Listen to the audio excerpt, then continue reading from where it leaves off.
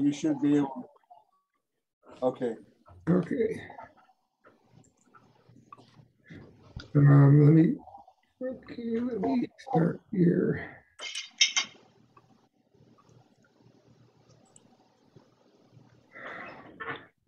First of all, let me say that we have a chat room, and I hope you know how to use it. And that if you have any questions for Dan, put it in the chat room, and we'll answer them at the end of this presentation. Okay, I'm actually going to, I was going to do an overview of our website, but I'm going to save that till later. Let me just get into the presentation here. I wanted to explain a little bit about this. I'm trying something new this time, which is going to be primarily all videos. And normally videos don't really work that well on Zoom. I'm getting a lot of feedback. If people turn off their mics. Light and Ed. Pardon? Yeah, Light and Ed have theirs on. Elaine Chang has muted. Yeah, if you can turn off your mics, it'd help.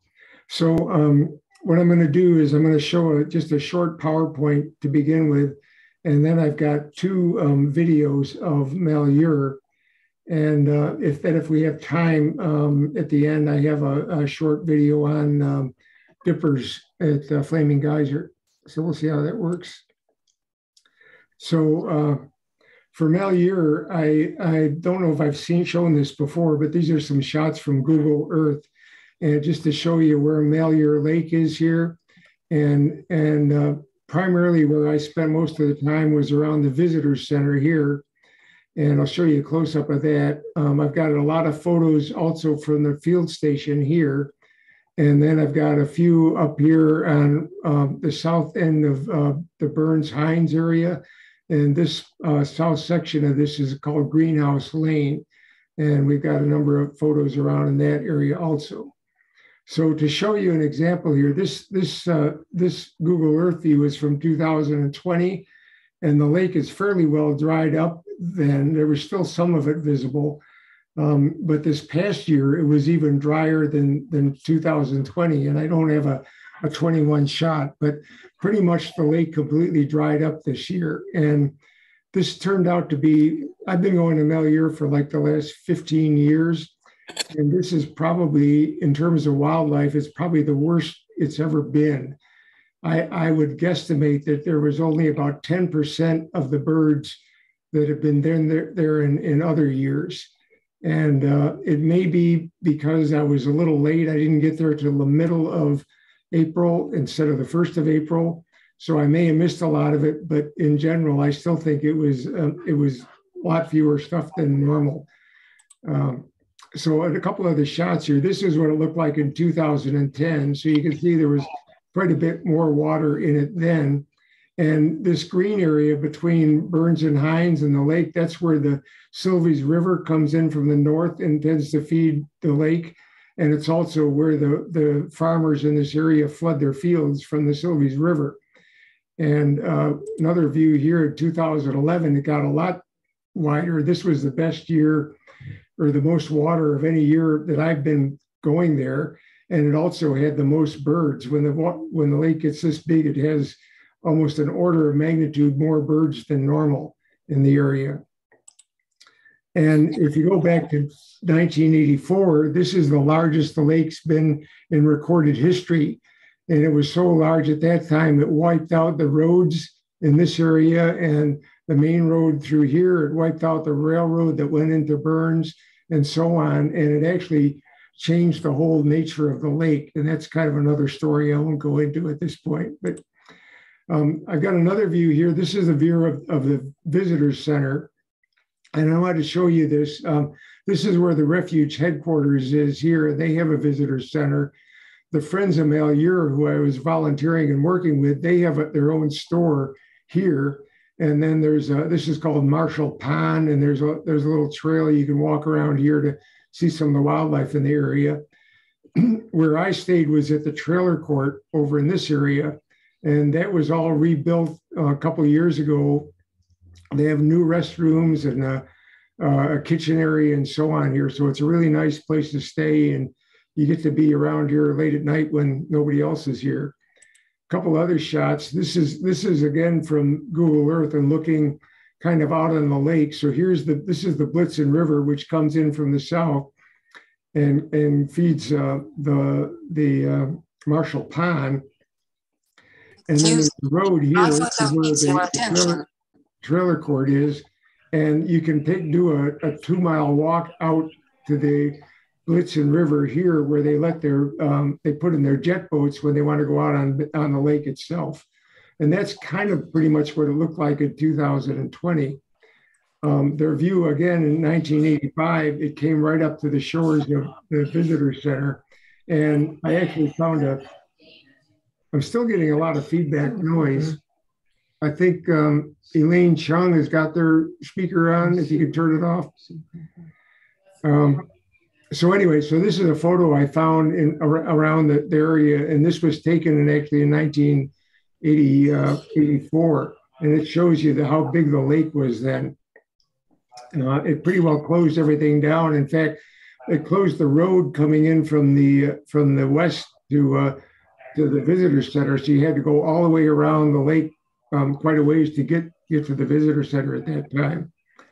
So I think that's one more map. This again shows you the refuge visitor center here, the road up to Burns here.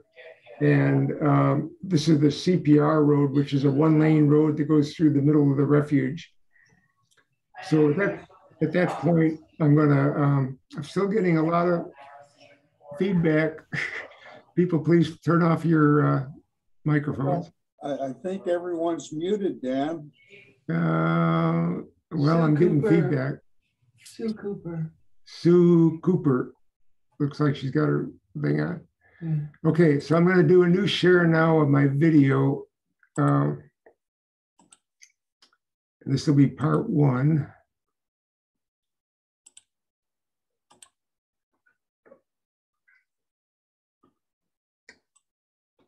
Okay, so we'll start this here. And as again, one of the reasons that there weren't as many birds this year was because there was very little runoff from the visitors, or from the Silvies River, and the lost it.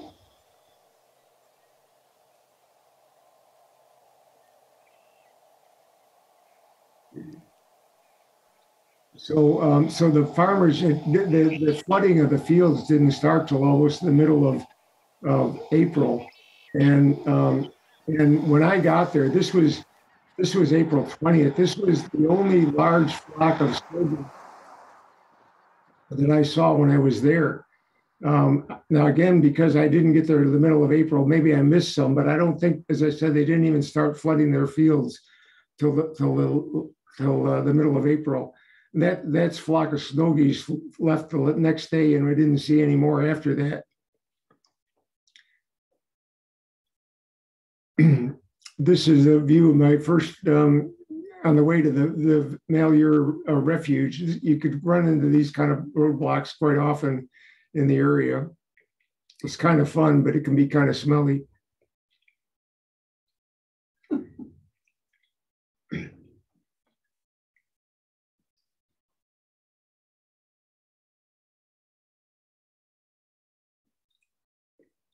So here's a view. I was when I was there, I was trying to get up for sunrise almost every morning, and this is a view from just above the visitor center, early morning sunrise.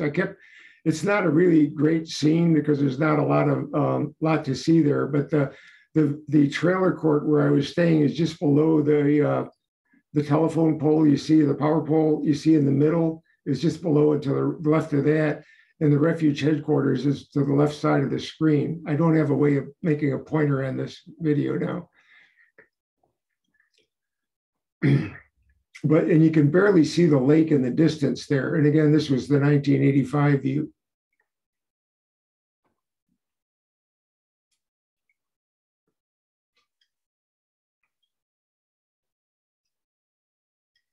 So when you get up early in the morning, there's a herd of mule deer that seems to hang around near the entrance of the refuge. So I got a few shots of them.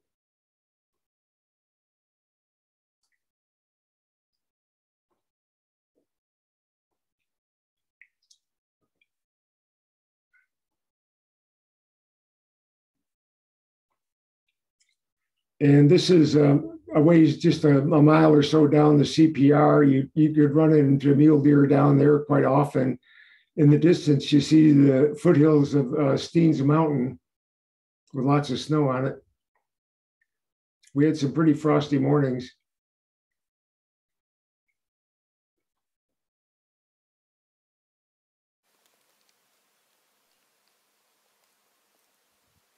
They do a lot of grazing in the cattail marshes. Must be something good there.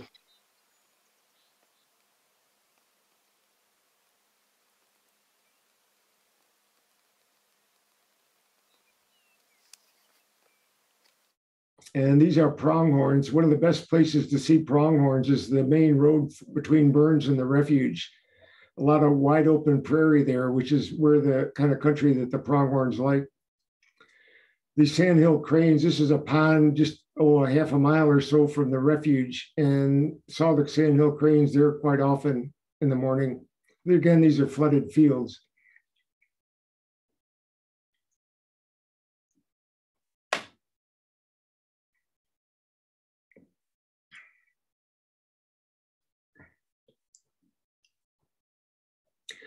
So because of the limited amount of water, there's usually one sandhill crane that nests on Greenhouse Lane. This year there were 4 because it was literally the only place where there was enough water for them to kind of have some security. And I show the same nest 2 or 3 times here, just to show you the way the level of the water changes from day to day, depending on how they're diverting the water into the area. This is a kind of a sunset shot with a couple of trumpeter swans feeding.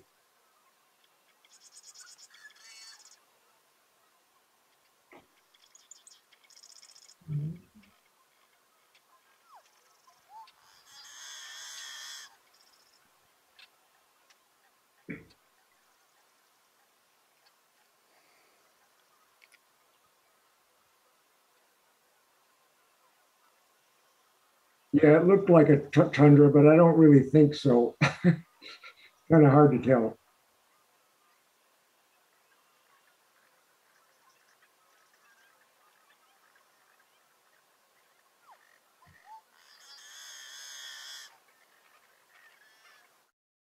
See, again, you can see how the water fluctuates a lot there. I did see last year, I think it was, I saw there were, at one point, there were 7 tundra swans up in the Burns area. So this is interesting. Like I say, usually there's one nest in this area and it's well hidden in the cattails.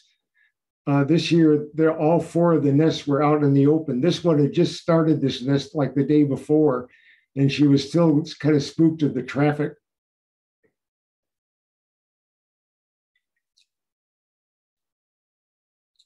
And again, after they stop the flooding, the fields dry up and the grass starts growing, which makes them a bit more vulnerable.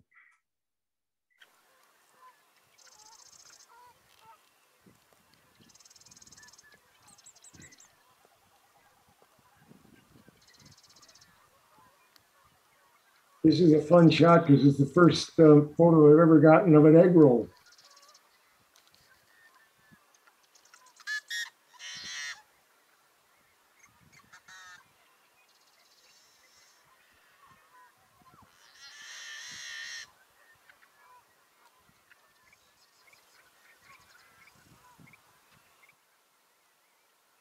And again, you can see how the water changes there.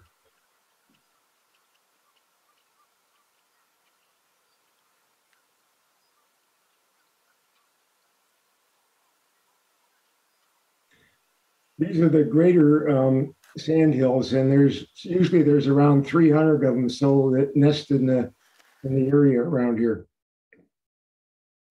You quite often find the phalaropes in the along the culverts of the roads if there's enough water in them, or in the flooded fields.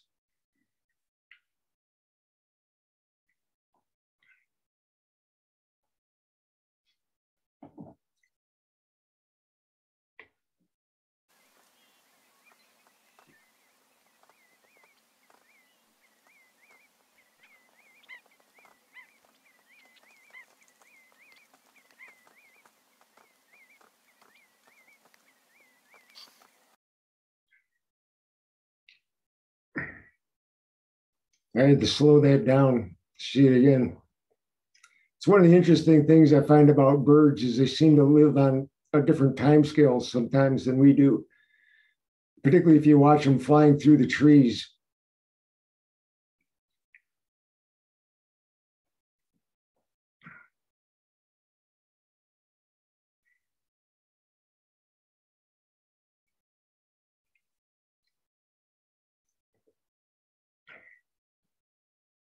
These are one of the most photogenic birds, I think, that we have. And I found this video interesting because if you watch, they kind of alternate their dipping. I don't know if that's intentional or if it's just a coincidence, but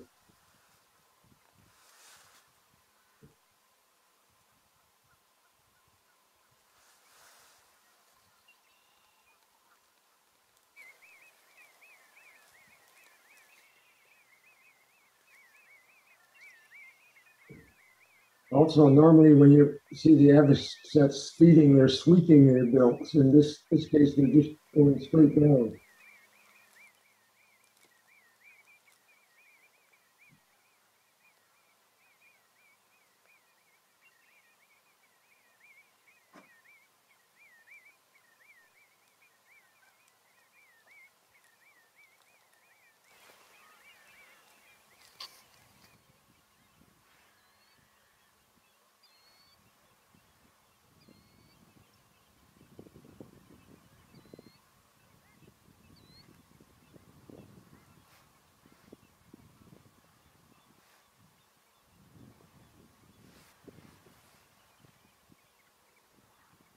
He was hanging up a little bit.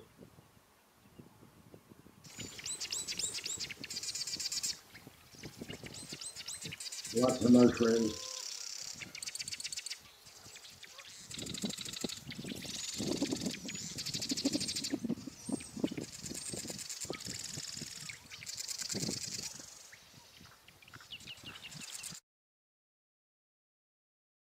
There are quite a few golden eagles in this area, although you don't see them very often. There were two ravens harassing this one, but I couldn't really get a good picture of them and the eagle.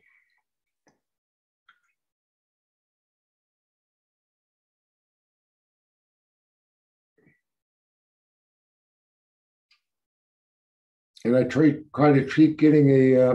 keep trying to get a video of these guys singing, but it never seems to work out. There's usually too much wind or other noise.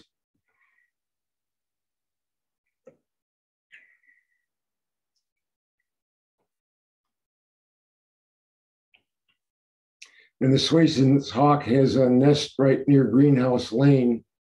There's also a second nest on the main highway between there and Burns.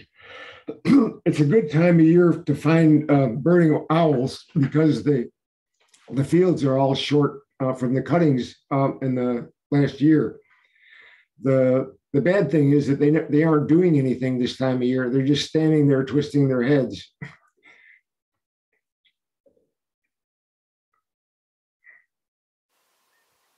This is about the most action I got out of one.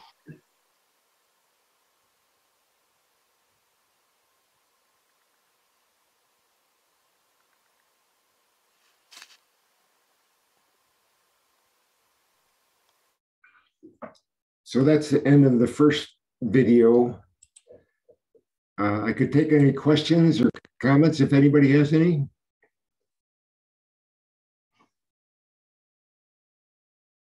If not, I'll go on to the next one.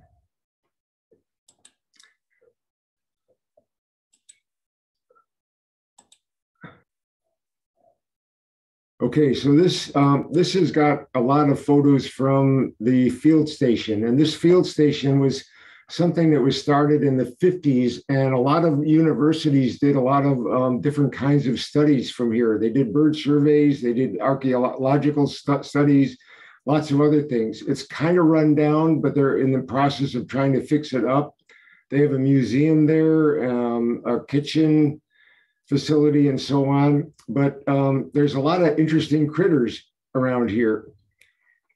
And so I was there one day and I saw a couple of flickers land on a stump, And they kind of had a little battle, and then they flew off to another stump. So I started taking pictures, and this is what I got.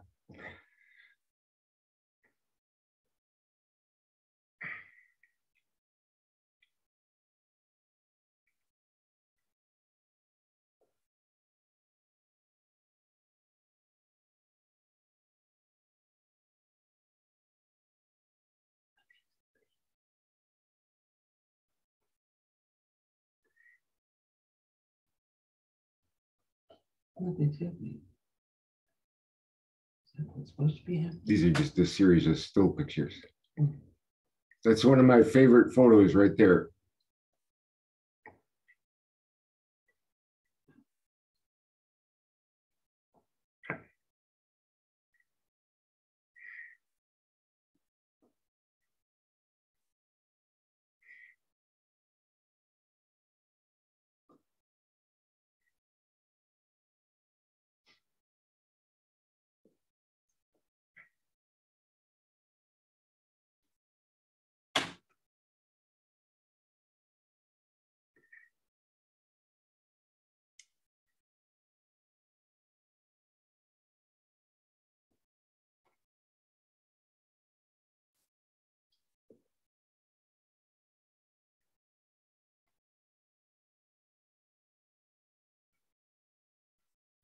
So at this point, they've changed places now. The one on the right is the one that was on the left before. And he seems the one that goes on the attack.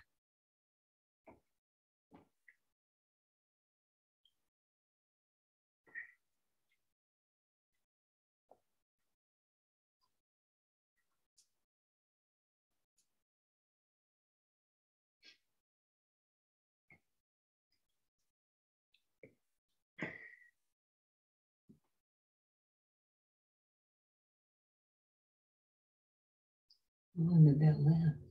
Yeah, so I don't know where those broken feathers happened or when they happened, but anyway, it was quite a battle.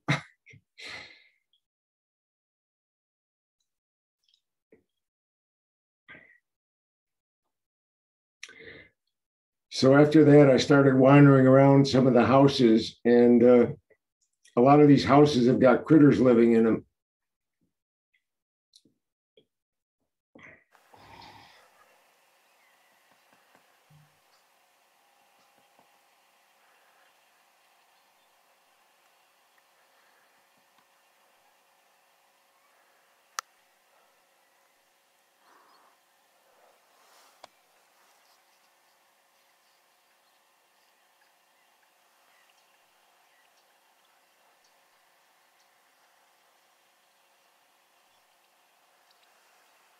So he's got a piece of aluminum backing of the insulation, I think, and he's trying to get rid of it.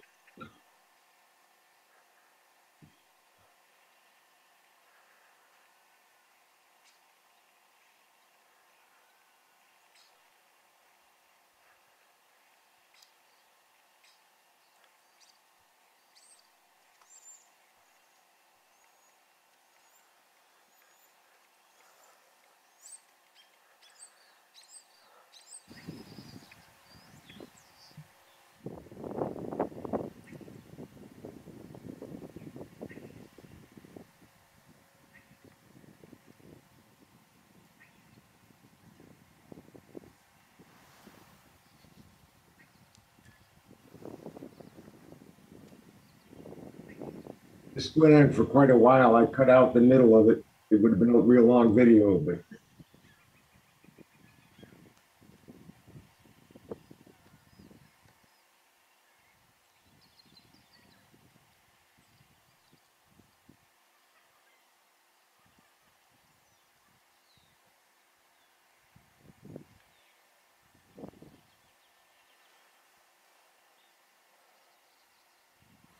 so after all of that, it drops back inside.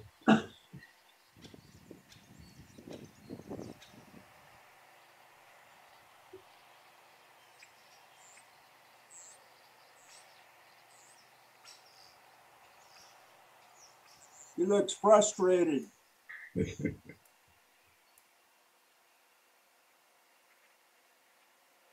And then I saw a whole bunch of action on top of one of the power poles. There were a couple of kestrels there that were doing something. So I took a whole bunch of pictures.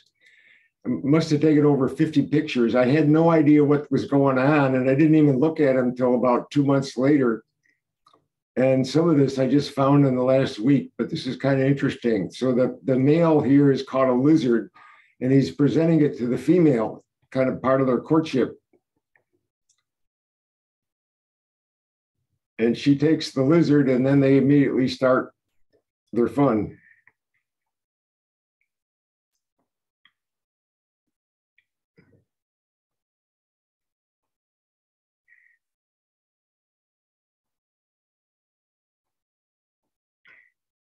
This also went on for quite a while, but I cut a lot of it out.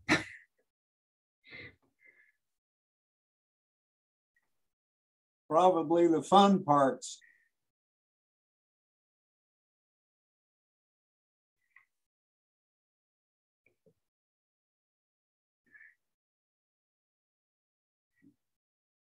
So after all that, she still has a lizard.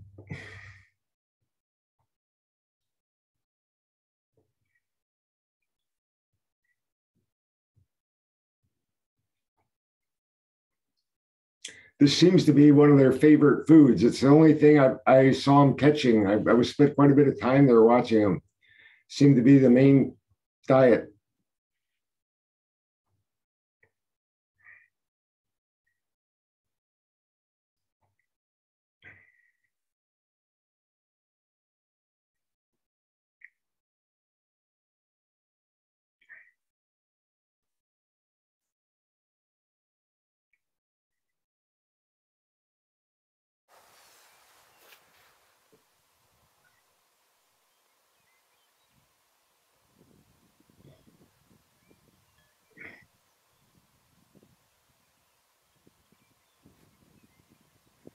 They were quite a ways away from me. This is just the crop of the lower part of the negative on the on this thing.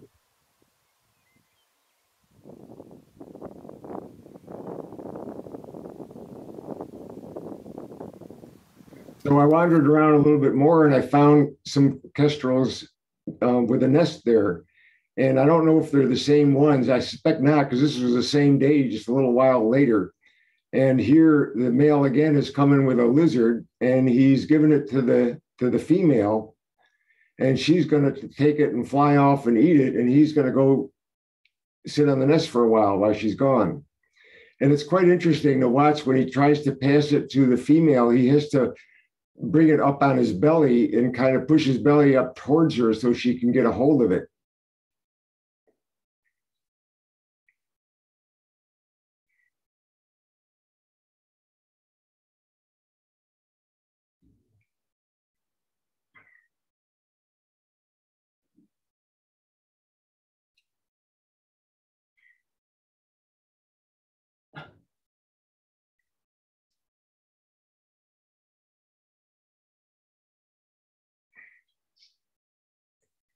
So I actually saw him do this several times, and so it gave me a couple of times to try to get some decent shots, and I managed to get this.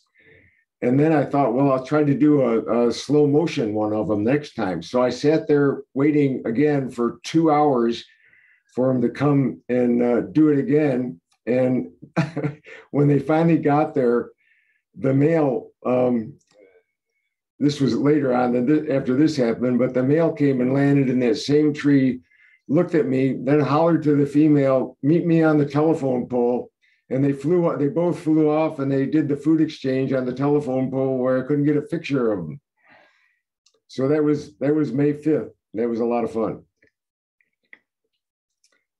So nearby, there's a barn that has some great horned owls in it. And the nest has been there for years and years, but you've never been able to get a picture of it. In the past year, part of the side of the barn fell off, so I was able to get some pretty nice pictures of the owlets.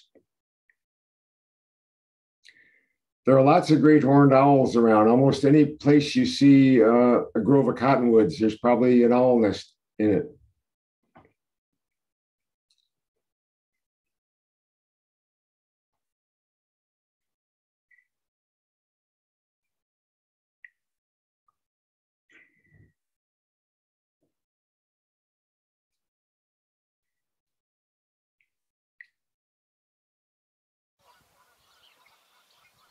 So this is a minute and a half of a 10-minute video I took of them.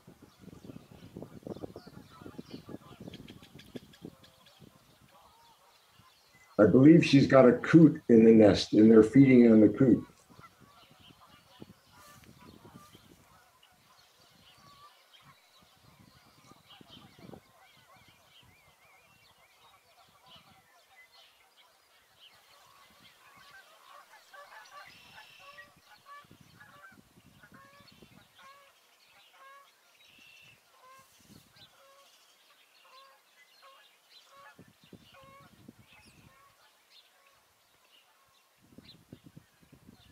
There's quite a difference in size of the owlets.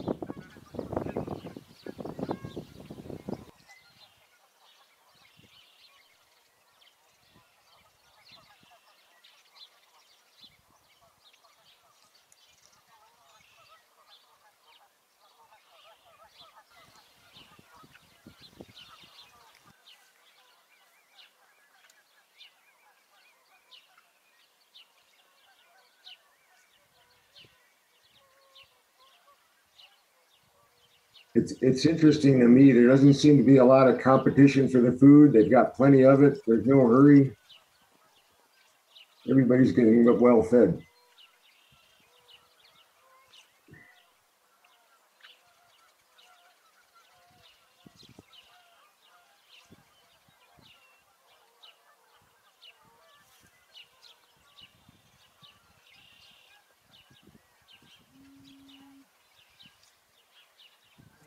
And this is another pair of great horned owls that was at the field station. And this nest is only about 6 feet off the ground, pretty exposed, but they had 3 owlets there. They put a ribbon around it and some barricades to keep people from getting close to it. And there's always a bunch of great horned owls at the refuge also. And this is another nest down at Benson Pond, which is about halfway down the CPR road.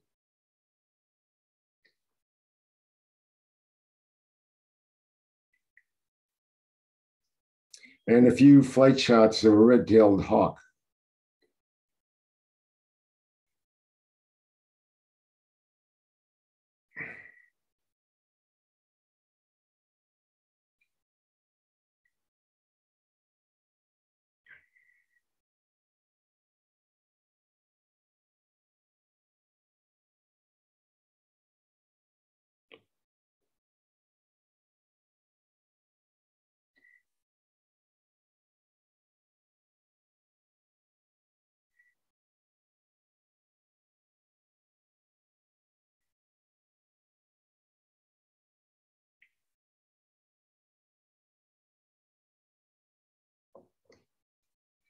So there's a pair of red tails that have a nest at the refuge. They've had the nest there for at least 2 or 3 years now. I don't remember if this is the same hawk, but I've got some coming up here with the refuge one.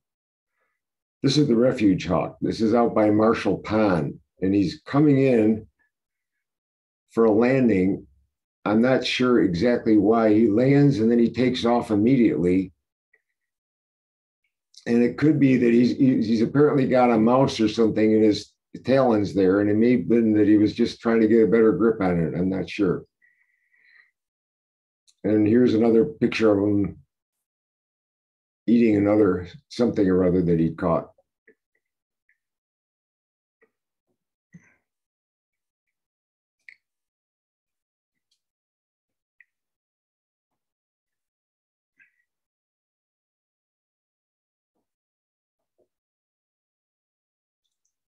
And this is the female on the nest at the refuge.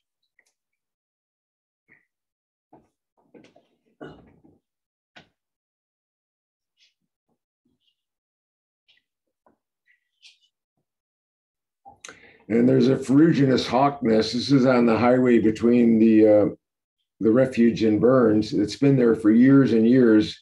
This is what it looked like this year. This is what it looked like in 2018. So it keeps getting bigger and bigger every year.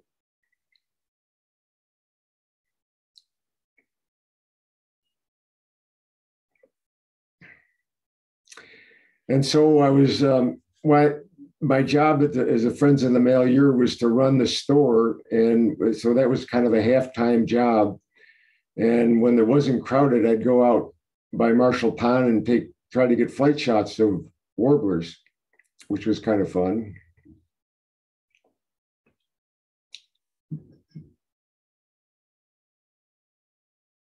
And what amazed me is I could actually get pictures of the bugs they were trying to catch.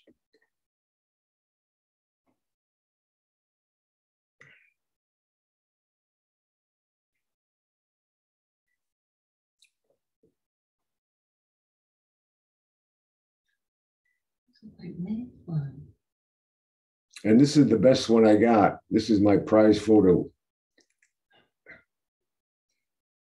This is only a small portion of the photo. It was severely cropped, but it came out sharp anyway. Kind of neat that what you can do to catch things that you can't actually see in real life. So occasionally you get a rare bird at Malheur. Actually, quite frequently you get a rare bird. And this is a great-tailed jackal that showed up. Great-tailed grackle. And I was sitting out at the picnic shelter eating my lunch one day, and I heard something banging behind me, and I turned around, and this guy was in the dumpster. So they hung around for about 2 weeks. I think there were two of them, although we never saw the two together actually, but they were around a couple of weeks.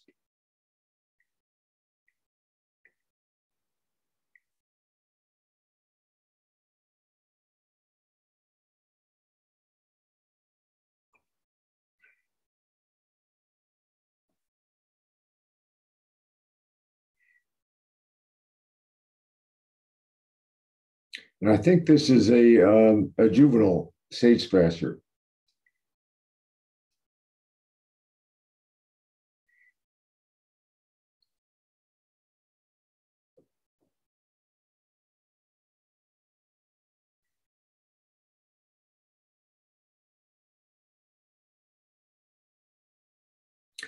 So I took a trip down to Steens Mountain, and I'm going down the east side of the mountain, hoping to get a sunrise shot.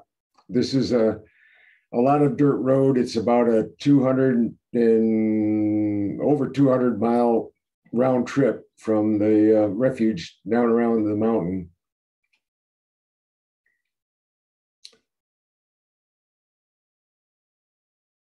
A lot of it's on dirt road. That's Steens Mountain in the distance. The road is in immaculate condition. Even though it's dirt road, they must grade it almost every week.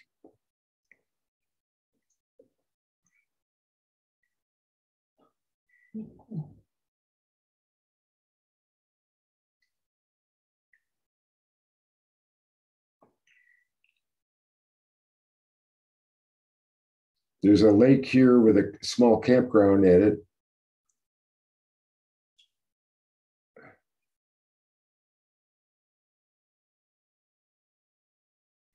And this is the best shot I could get. The clouds were really coming in.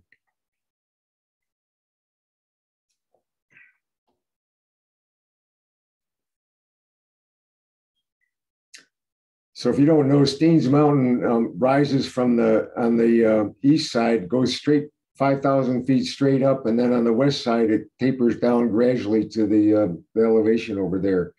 I took a side trip to Mickey Hot Springs. I'd been there before, and I'd forgotten how far it was in there. I was thinking it was about 5 miles. It's on a narrow 2-lane road. I think I'm probably the first Tesla to have visited the spot. It's a gorgeous spot. There were 2 cattle trucks in there at the same time that were loading cattle to take out. This is the hot springs itself, looking back towards Steens.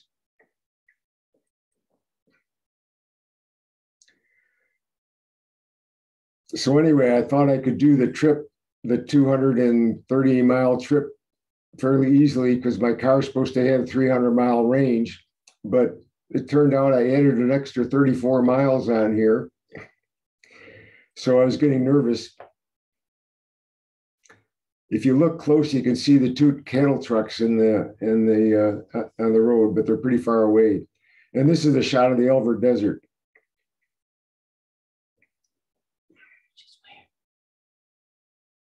Where's the Malheur Desert? Hmm? Where's the Malheur Desert? It's just on there, right near that same spot. I'll say that. So here we are back at Marshall Pond at sunset with a great egret.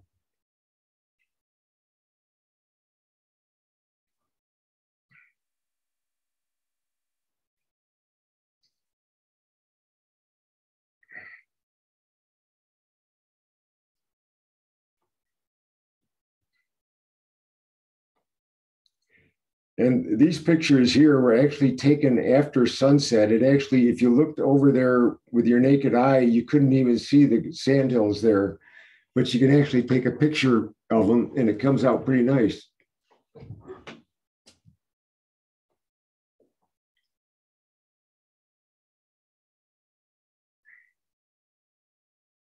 Marshall Pond dried up completely this year, later on the year.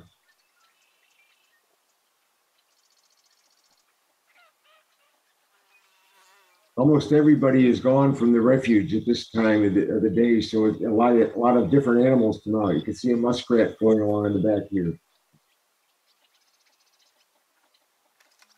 Occasionally you'll see a river otter in the pond.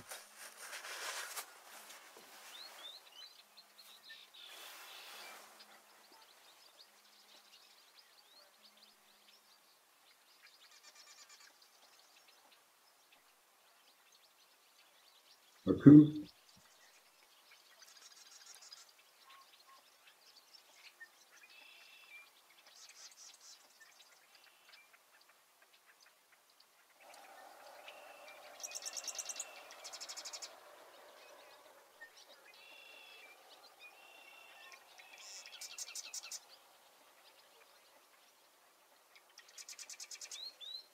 And a black-necked still.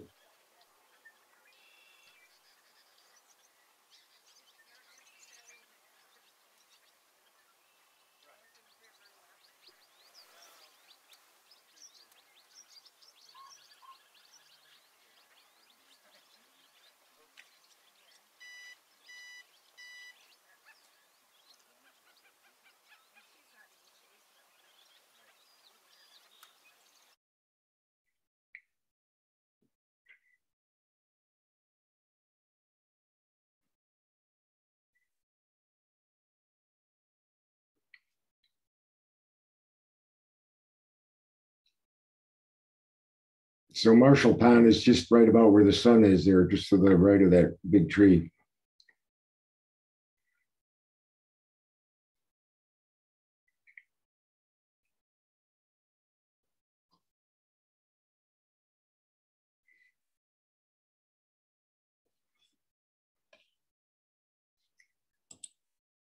So that's pretty much my show of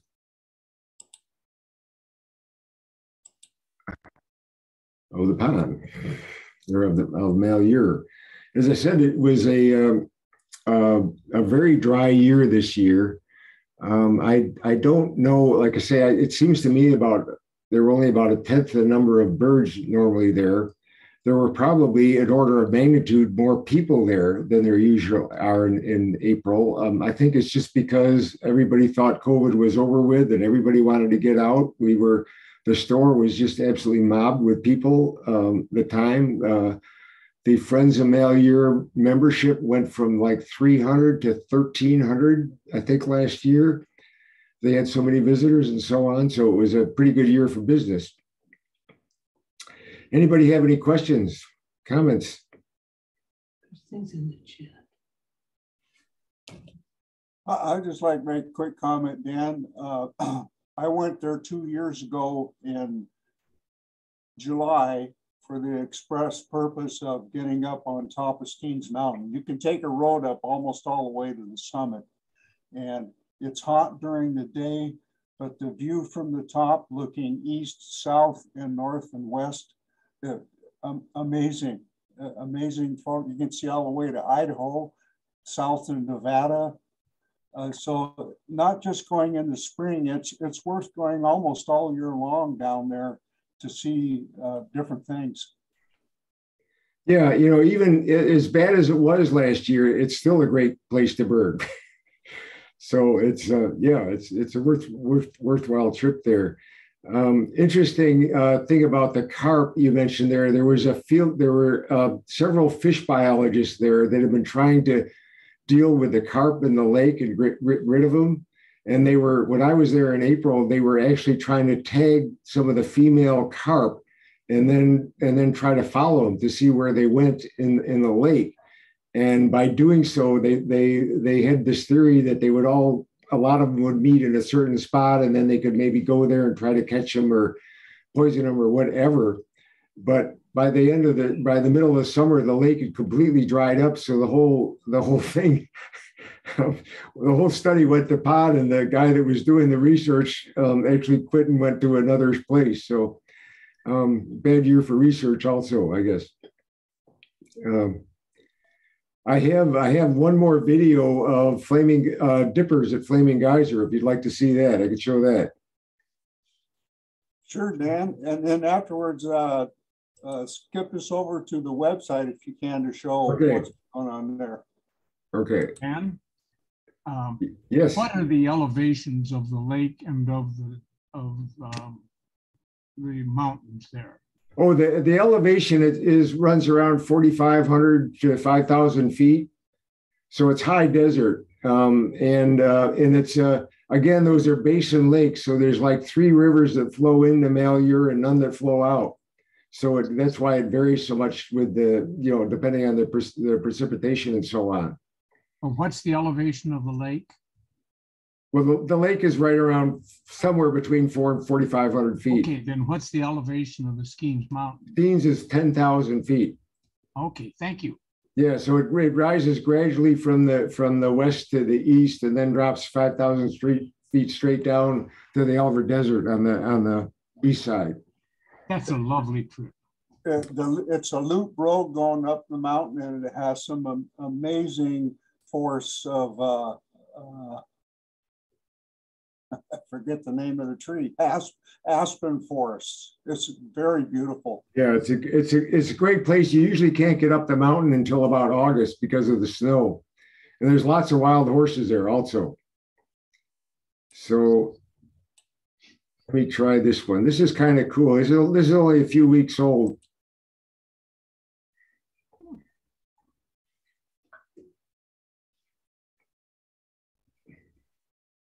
So this was when the salmon started running there pretty late this year. This is, like I said, this is only a couple of weeks old, but the dippers are in there with the salmon trying to catch things. What's it called before?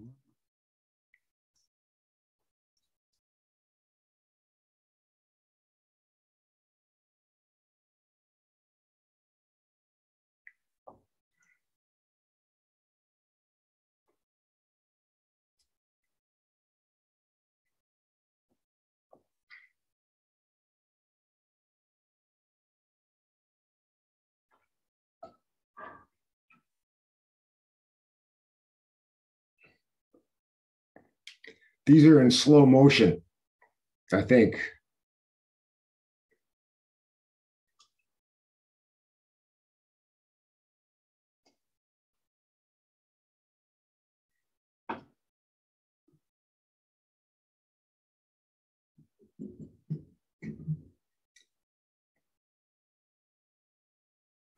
They're not playing quite as well as I would have liked them. I'll put them up on my Flickr site in a bit. You can watch them a little bit better there.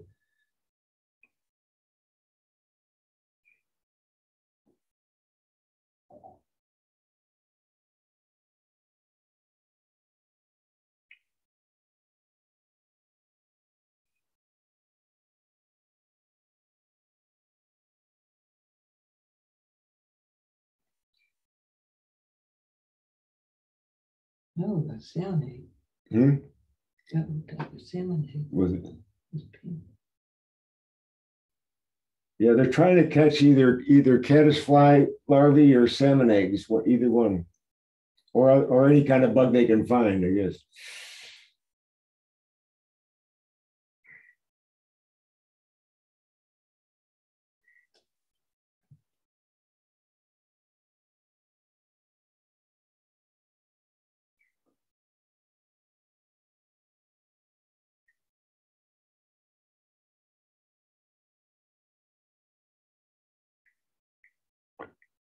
So here he's trying to break, I think this is a caddisfly, and he's trying to break it out of its cocoon.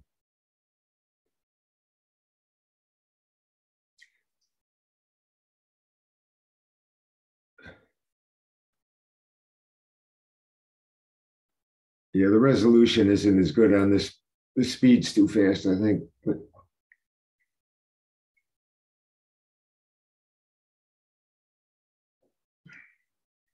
so he keeps banging it on the rocks to try to crack it open.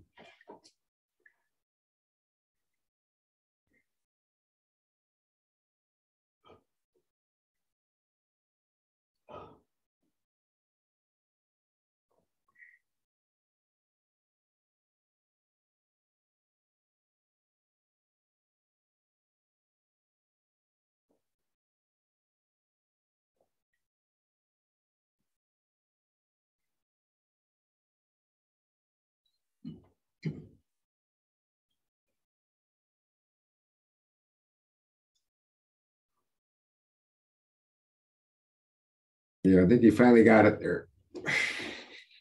Or maybe not. No, still playing with it.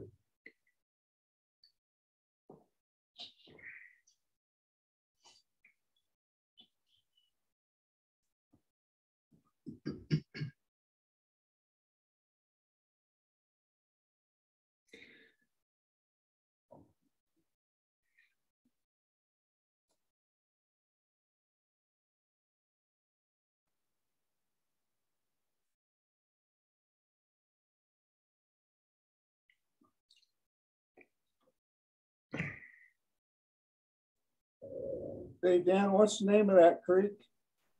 I think it's Christie Creek or something like that, or Chrissy Creek. And that's right next to the geyser, isn't it? Yeah, it's right next to the geyser. Yeah, this is just, there's a bridge there, and this is just below the bridge. There is a salmon egg.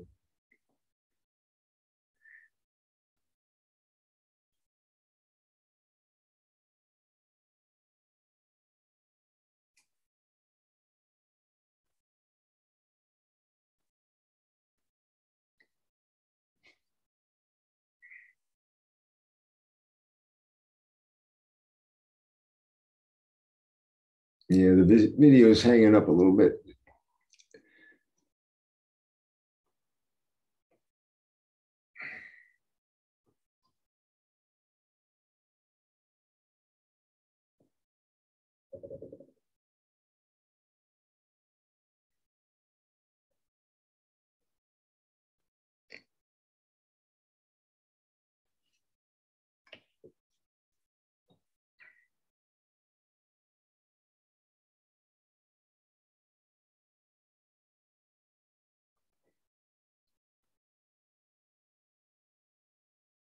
Mm.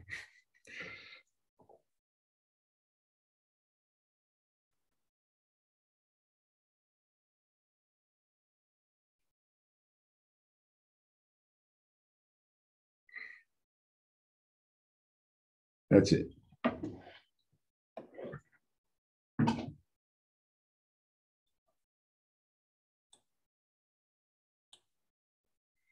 Okay, we'll do a quick tour of some things on the website, and we'll be done here. Hang on a minute, I can find it.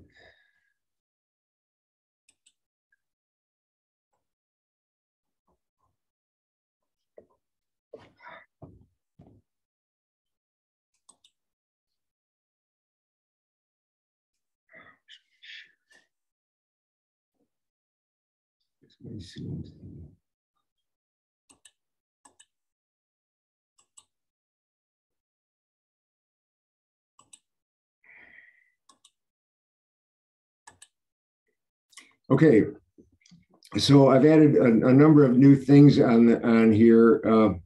We've got lots of different events in the event calendar that you can go to, But what I've done is I've put, there's categories for different events, so you can filter them. So if you wanted to see what's coming up in terms of program nights, you can hit that menu item there, and it will just show you the monthly program nights. So you can see that we've got the next one coming up is Jay's on bird migration, and the next one after that is exploring Arctic landscapes and so on. That I don't have the information for them, any of them beyond that. So the main thing is that there's filters for these things. You can find classes and webinars, nature journaling, field trips, and so on. So it's a convenient way of filtering items there.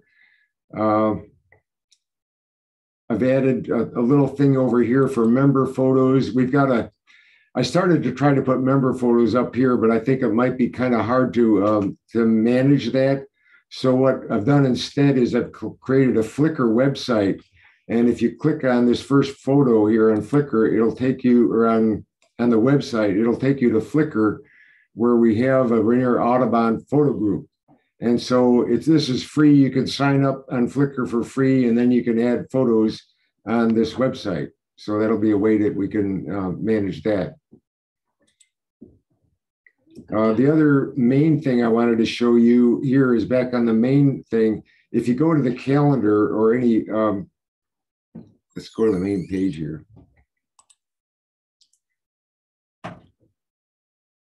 You can go down here to the bottom of the calendar, and there's a thing here that says subscribe to the calendar. And if you click on that, you can put basically our calendar on your own personal Google Calendar or iCalendar. By clicking this, you'll be subscribed, and then when you go to your personal calendar, you'll see all of our events that are on our calendar there, and it'll be updated once a day. So that's about all I have. If anybody's got any more questions, thank you very much for your time. Tell them about member photos, Dan. I just did. Oh, I wasn't listening. I put other things in here, like for climate change. I've got a bunch of resources you can go see there, and things on clean energy. The one thing that I found fairly recently that I find interesting is there's an outfit called here it goes. This guy here says what's he called? I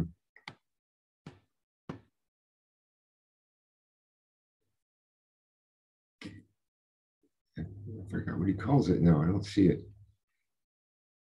Anyway, it's part of an organization on clean energy and so on. And he's got lots of videos that have on different topics of clean energy. So I put links to him here. You can also go directly to his website for information. And the same organization also has a number of courses. It's called the Climate Behavioral Development Solutions. And they actually have courses that you can take on climate change and all kinds of different subjects. And it's all free. So it's kind of an interesting resource if you're interested in that. I would also encourage any of you, it's a struggle to keep our organization going with the COVID thing. You know, we're not having nearly as many members at the meetings and so on. But I would encourage you to try to we're doing a lot of new stuff, including the new website and things like that. We could use more volunteers. We need some more new people to run for the board this spring and things like that. So if you're interested in joining us, we'd appreciate some help. Yes, the president's trying to be treasurer, and I can barely balance a checkbook.